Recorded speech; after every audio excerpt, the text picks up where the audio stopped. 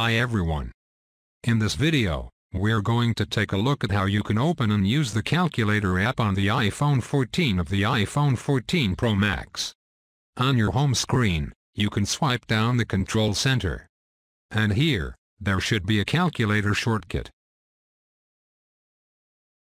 There should also be a shortcut on your home screen to open up a calculator. And if there isn't a calculator, you can also go to the app library and go to the Utilities folder. In here, there is also a calculator app shortcut. And you can also drag it into your home screen. If you want to quickly create a shortcut so that you can access the calculator app quickly. Now if we open up the calculator app, the app is very basic. It's only got the plus, minus, multiplication and division. And then it's got some percentage function as well, but it's very basic calculator you can't do much with.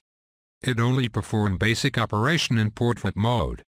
So in portrait mode, you can say print number and then you can say multiplied. If you make mistakes, if you put in a number and you put in the wrong key, you can swipe across to delete that number. As you can see here, if I accidentally put in a row number, I can swipe back to delete that number. Now we can also rotate the font to landscape mode.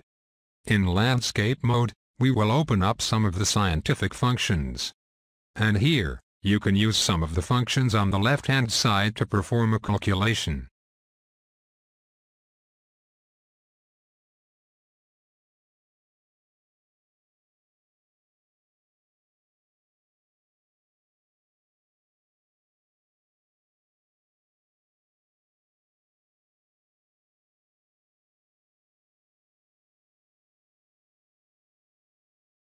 Thank you for watching this video. Please subscribe to my channel for my videos.